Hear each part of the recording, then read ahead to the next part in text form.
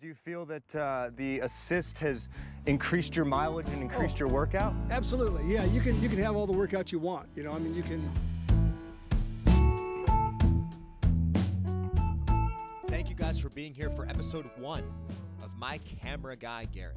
Holy cow. Thank you guys for being here for episode 1, where I share my time from around 11:30 to 1:30 with Garrett, a good friend of mine that takes his right hand to the camera and his left hand to a microphone. And I've got a lapel mic on my shirt, as you'll see in this footage.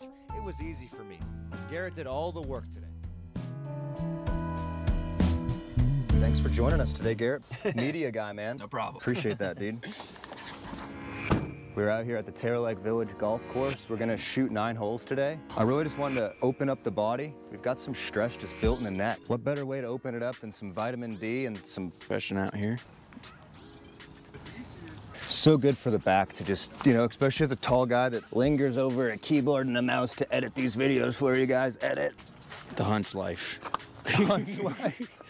Bad posture life, man. The hunchback of Clear Lake Park. The hunchback plays Taylor Lake Village disc golf course. Dude, my wife and I were watching that movie the other day, The Hunchback of Notre Dame, the old Disney one, man. That is a very adult film. The villain, Frollo, the gist of it is he hates these gypsies because he really wants to pork the brains out of some gypsy woman or whatever. And yeah. She won't have him, so he's like, I'm just gonna fucking kill her instead if she can't be mine. And Really? I'm like, this is a Disney movie from the 90s, man. Is that really the case? That's the fucking plot, man. That's the plot of the movie. He, at the end, he says to Esmeralda, what does he say? He says, "Choose me or the fire." How fucked up is that? In a groggly voice. Yeah, I mean, he's kind of got a deep authoritarian voice in the first place. Yeah, thing's really filled in since I've last been here. Holy cow. Yeah. I'm gonna go with something understable. Spring has actually. sprung, you might say. We're gonna go with a culverin here, a little understable, but mostly stable. Now, see, I turned it over there. I didn't give it a chance to stand up on itself, right? Followed that line. But anyway, let's see as we walk up the fairway. How do you feel about those Disney movies and their... I feel like the 90s were a weird time for Disney, man. You know, there were a lot of adult themes in their films back then. You know, I was into Pocahontas, so I get that. Oh, yeah. Missed that like crazy. So we're out here playing disc golf, but what I love about it, guys, is that we're just so ADD here on the Joshua Q channel. We don't really care, you know? How's it going, man? Hey, how about yourself? Doing well. I left one of my discs over here. Oh, nice, man. I was like, holy cow, how did you manage to slip all the way up this fairway without even me even hearing it, man? Was that your drive, though, that was lost over here? Hey, nice drive, man. Stepping into hole 2 here at the Taylor Lake Village golf course, disc golf course. And by no means are we experts of the sport. We're just here to enjoy and have a good time, talk about Disney. I appreciate that Garrett brings that up because there's an intrinsic point there that you'd mentioned. Is there potential that Disney movies influence future romantic partner attraction? I think it's possible. Welcome to Taylor Lake Disc Golf Course. We just need to pull in our stroke here, because if we're able to do that, we're gonna have a beautiful round. I'm gonna actually whip out my PDGA 2021 disc. Shout out to the PDGA and this beautiful turtle. Let's see how beautiful it really is. Is this turtle in the currents of the ocean, or is it bogged down in a coral reef with a flat tire? About to find out. No, we turned it over. That's not gonna have a chance of coming back. So, Joshua Q plays disc golf. Didn't say Joshua Q played disc golf good. I'm sprinting. Goodbye, Garrett. He's running. Way over the top. Not even close. I've been eating my Wheaties since I last played disc golf, so my calibration is just all out of whack. Oh, yeah, man, that fiber will fuck you up. All those is audio disturbances, so happy to have a camera guy that can fixate on what's actually causing this ruckus. Happy to have them gone now. Happy to have them. Tax dollars at work right there to some degree. I like to think that my tax dollars go right to aircrafts and right to the cool shit, you know? Well, they do. That's where most of our money goes, is to the defense industry. We're America. That's why we're the best. And that's great. And I love sidewalks too, though. But Thank you, government. Thank you, government. Honest. Been building a lot of sidewalks around here lately, actually. It's pretty nice. There's a lot of development going on in this area. You know, Garrett and I were talking on the way here prior to being on camera. The development in this area has really gone from kind of a sleepy suburb, and now it's really awoken. It's really awoken into what it is now. More of a cramped suburb. But that's okay. All right, so we're having issues with that wrist turnover, guys. So what I'm gonna do is I'm actually just gonna throw a felon here What a felon is a very overstable disc, so this disc should want to fight back to stand up on itself, unless, of course, I turn it over, like, tragically, you know? And it should skip up. We're gonna go on the back side of these trees, but then it's gonna hook over into the right, but hopefully by the basket guy.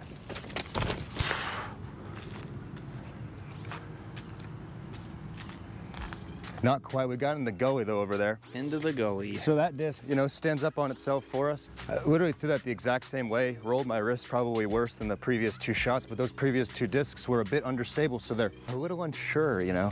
They wake up in the morning and, you know, do they drink coffee or tea? They're definitely tight T types. You can tell by the look of them.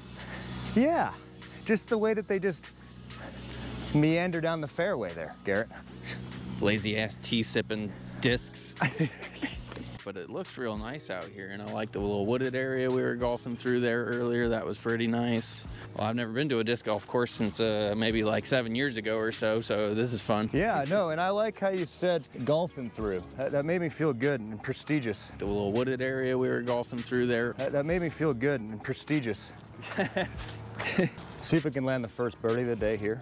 All right, ladies and gentlemen, Joshua Piggott is now going to attempt to throw a disc into, oh my. Oh, his conversion rate on putts has just been terrible today. Howdy, beautiful operation. Beautiful bike. Is it? Hey, I film a documentary. Do you mind sharing a little bit with me about the bike? Yeah, I'm just gonna get close. So let me borrow this here. Would you mind holding this for me when you speak? Yeah. Goes a long way for my post editing. Yeah. If that just, you know how to use a mic, a little closer. I absolutely, There we go. Hey. actually do. So Hey, so what's your name? I'm Tom. Tom.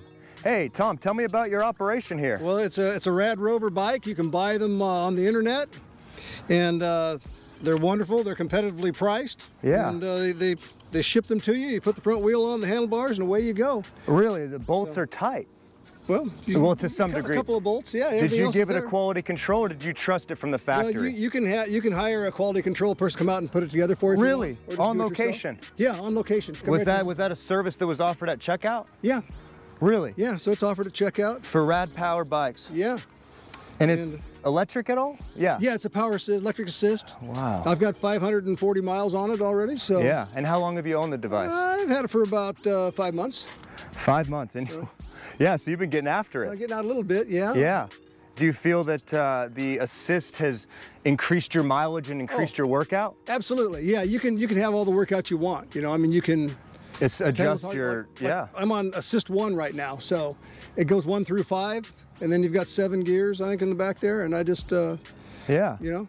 Did I get your name? When Tom. Tom. Yeah. And I told you I was Joshua, didn't Yeah, I? yeah, I get distracted by bikes, I'm Yeah. not gonna lie. This is, well, I grew up racing BMX, you know, I grew up riding nothing but BMX. All right, And that's still, when I go look at bikes, it's still just a magnet. But then I see something like this and I see that my back hurts and that I probably need to not throw myself down a flight of stairs anymore. Right, right. And that's the thing, you can pedal as hard as you want. I get a great workout. You know, I'm Yeah. going out doing 10, 15, 20 miles, so. Hey, when you were checking out on their website, did you notice like Bitcoin or cryptocurrency as an option to pay? And that was episode 1 of My Camera Guy Garrett, which, as you can tell, in the end of the episode is actually in alliance with our What the Bitcoin series. This is actually the prologue for chapter 2 of What the Bitcoin, which is going to feature episode 21 through episode 40. We have chapter 1 right now on our channel, which is episode 1 through episode 20 of What the Bitcoin, where I go and I just my way into society as best as I for us guys outside of the media, which is always going to peddle this side or that side. Let's see the middle side, which is society's side. Thank you guys so much for being here. As always, before you exit, I ask that you like this content, comment on this content, and subscribe. If you are this deep into the video, you should really drop a subscription for me. It would go a long, long, long way. Thank you guys again for being here. I look forward to bringing you the rest of this content that I filmed with my camera guy, Garrett, today, tomorrow, and the rest of the interview from Tom. Until then, you guys stay safe and you stay tuned.